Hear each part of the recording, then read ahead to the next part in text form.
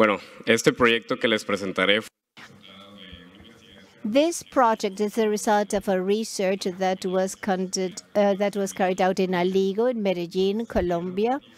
The goal was that network engineers could devote their time and activities beyond monitoring the company's internal infrastructure that is based on Kubernetes. So this talk is called an anomaly-based detection system for monitoring Kubernetes infrastructures.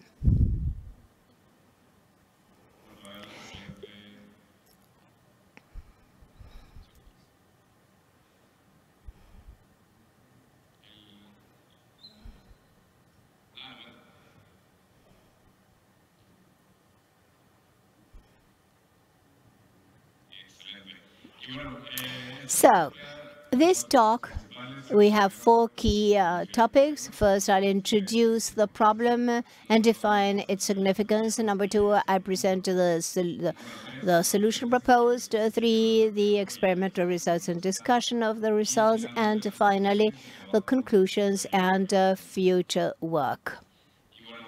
So, we know that monitoring networks is not a very practical thing because there are many variables that you should analyze on real time. So it's limited both in time and scope. We see in the graph that there are multiple variables. And if we add to that we are working with Kubernetes infrastructure, we are no longer working with fixed machines, but with ephemeral machines that are created and destroyed. This is event-based. And also distributed technology. We are speaking of open source of the cloud native foundation. So it's open source. How do we add artificial intelligence? Well, the machine learning and deep learning models are well known because of their high detection rates. In this article that I published in 2022 for DDNOS, it was estimated that the tree-based models, in terms of accuracy, precision, and recall, reach 100% score. So by combining this, we have artificial intelligence, we have Kubernetes, we have monitoring of several real-time variables monitoring, and also we have the voice. We have the MLOX concept of machine learning operations. Basically, we speak of all the flow of work of artificial intelligence from the time a model is defined to the operation. And in the market, there are different operators for all of these. In this paper, we studied kubeflow, Kedro, airflow, and we analyzed them with 5 basic criteria. The first is whether the orchestrator that we are analyzing deploys its infrastructure using Kubernetes. Number 2, whether it's open source, whether it's free. And number 4, whether it permits a metric level analysis. And the counterpart would be the logging, but we are very interested in metric level because we can define our features or variables. And finally, if there is a workflow orchestration point to point and end to end. So based on the chart, we can conclude that Kubeflow and Kedro meet these specifications, but Airflow is a very general but Kubeflow is for machine learning, so we decided to implement Kubeflow for the pipelines of artificial intelligence at Aligo. And obviously, the data part is extremely important. We analyzed 4 tools for collecting data. Not only do we want to analyze the metrics, but also we want to do it based on time series to see how they vary. As the minutes and days go by, and we analyze 4 different tools for collecting data: Prometheus, Istio, InfluxDB, and OpenTSDB, using different criteria, whether they allow you to analyze the Kubernetes infrastructure, if they are open source, free, metric support, time series format, and we defined a metric based on the number of stars that the repositories have in HIP. And the more when the tool is more popular, it means that it has a larger community behind it. And we had about 53,000 stars in GitHub. So this is a tool that has a large community around it. The pipelines that I told you about earlier, it's crucial to orchestrate through Qflow. One of them is two. One of them is a pipeline. We create the data set and we process it. What do we do in the processing? We normalize the variables. And then in parallel, we train machine learning and deep learning models. I'll explain that now. And finally, we report the training results. And finally, for the testing part, each minute in the company is we recover data, you reprocess them, and you classify them in real time based on a system that I'm about to show you. For the machine learning and deep learning models, we follow one class classification approach. What does that mean? Well, to tell you the truth, in production environments, it has from 95% of the instances overflows as non-attacks and only a small percentage as attacks. So the conclusion is, well, what about if you change your algorithm and you model it with all the data? In the end, what your model will do was to learn very well what's normal, and then when it detects an anomaly, it's not going to recognize the pattern, so there's going to be a deviation, and that will create an anomaly. So this one class classification approach makes use of all the normal data that we have in our environments. And this machine learning model we defined two. One was a one class support vector machine that in a nutshell says it sketches a hyperplane to separate the positive from the negative instances. Positives are anomalies and the negatives are normal. Then we have the isolation forest where we have different trees, and the trees that are closer to the roots or the upper part are potential anomalies. For the deep learning part, we define an encoder that it's like a compression algorithm. We have a PDF and we compress it and decompress it. Or what we want is the initial PDF to be like the one that we decompress. That my X may be the same as X prime. So here we have an infrastructure where we past the normal traffic, and when the algorithm tries to, so to speak, decompress the traffic that's an anomaly, there will be a larger percentage of errors because it doesn't recognize the pattern. So we recognize instances that do not belong to a normal thing. And as part of the results, we run a first experiment using the LATAM dataset, the LATAM DDoS IoT dataset that is available in an article that I published in 2022, thanks to a Frida grant. And why did we use this? Because with the help of Aligo and the University of Monterrey and Tokyo, we decided that it was a very good strategy to see the performance of the three different level models with Aligo. We used 5% of the dataset, about 42,000 flows, and we emulated a production environment with a lot of normal traffic, around 95%, and only about 5% outliers. And that helped rank our models. And since the beginning, we inferred that the autoencoder we had a higher performance, and the closer the curve to the different colors in the graph is closer to the top right corner, the better performance of the model.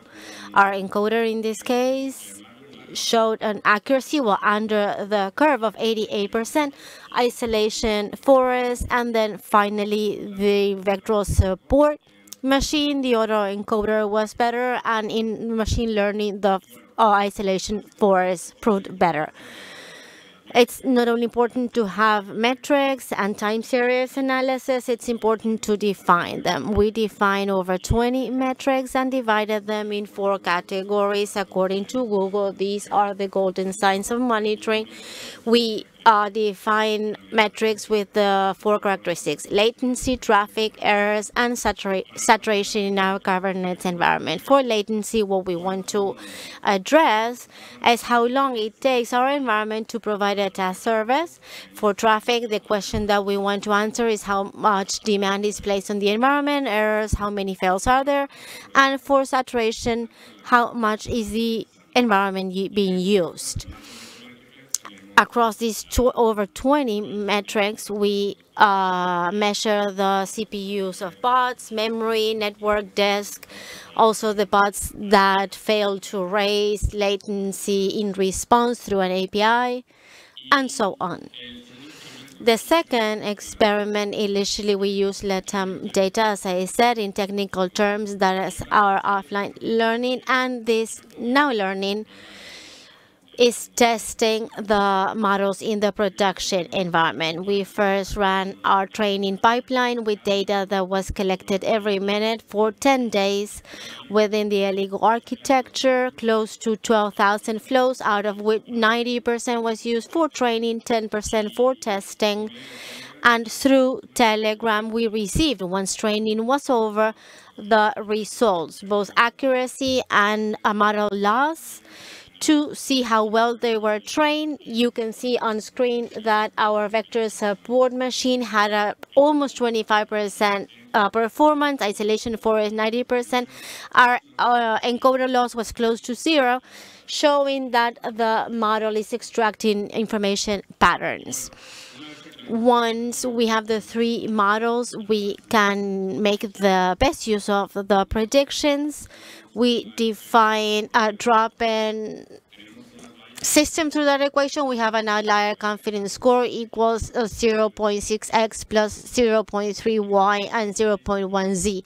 What does x, y, and z mean? X is 0 or 1, if it's an anomaly, or 0 if it's regular traffic detected by our encoder. It's higher, 0.3 isolation forest, 0.3, and 0.1z is of our vector support machine. So just to show you an example, if our autoencoder detects an anomaly and we add to that the isolation forest also detected, together we'll have 0.9. According to our flow definition, we are speaking about an anomaly. So we not just rely on one model, but for our predictions to have more confidence, we will use the 3 algorithms. So based on chaos engineering, that is a very interesting concept, we defined different experiments. One of them was memory saturation. We concluded that, for example, an exhaustive use of resources is something that might lead to trouble within a company. And here we ran this experiment at different times. Every hour, 5 minutes, randomly, we attacked different spots, and the pipeline should detect the anomaly. In this case, you can see the 3 peaks at 3 different times, and 100% of the anomalies were detected, and in real time, we received a warning via Telegram to check what was happening, so we could do something about it. At 5 in the afternoon, we received a message, 6, 7, and we can conclude that we defined, and not just defined, but also implemented and tested a cloud-native architecture to not only develop this project, but also other AI projects in Aligo. As I said before, this is a Kubernetes environment, and if you look from left to right, we can see N targets. One of them is a new vector. New vector is an application for security monitoring and to monitor the entire life cycle of our containers. Then we collected data with Prometheus, different pipelines running thanks to Kubeflow.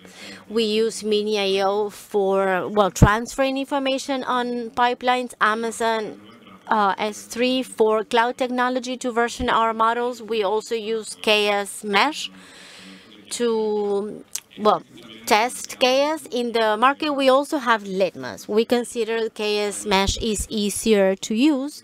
And as I mentioned earlier, Kubernetes is the technology from the foundation, and the foundation defines different maturity levels for the technologies that are incubated here, and this is considered at the higher level. I believe it's level 3, and it also shows great engineering and security behind the tool. And finally, communication was done in real time through Telegram. So As I mentioned before, our objective was met. Network engineers are not devoting as much time on monitoring in front of a computer the external infrastructure of the company. In the future, I mean, we are using Prometheus, and Prometheus has a retention time by default of 15 days. We want to change that default period to increase the number of days for more data. I mentioned the classification approach of one class, one single class that is quite good to model what is anomaly and what is not. But for better troubleshooting of the problem was detected, it is important to add a new classification layer so that anomaly that was detected can be we can identify what type of threat that is. In addition to the different models where we can fine-tune the hyperparameters and the different values for the equations of the algorithm, we want to tune automatically the model parameters. Right now, we do it iteratively and manually, but we want to integrate random search, for example. So all of this work is available on the Latin American Transactions Journal. It was published under that name. You can just scan the QR code as well. And I think we're missing one slide, but if you look for this project on Google, we have the open source repository. We can see our code, our experiments, because since the beginning, we just defined that we want open source technologies. We need to make ours open source as well. And what Aligo is doing, we are seizing the power of AI for Latin America to be more brilliant, to be a better place, and bridging the gap between humans and machines. So I encourage you to scan the QR code, to send us a WhatsApp message, and that would be all on my end. Thank you. Bueno, muchísimas gracias a Genaro. Thank you, Genaro. And we do have time for a few questions. I don't know if there are any. Please don't be shy. I know that you are full after lunch. But please, let's just seize the opportunity. We have brilliant people here. I don't see any hands. No questions in the Q&A chat either. So I guess we're processing. We're processing the information, so you can reach out to Genaro during the break. Thank you very much.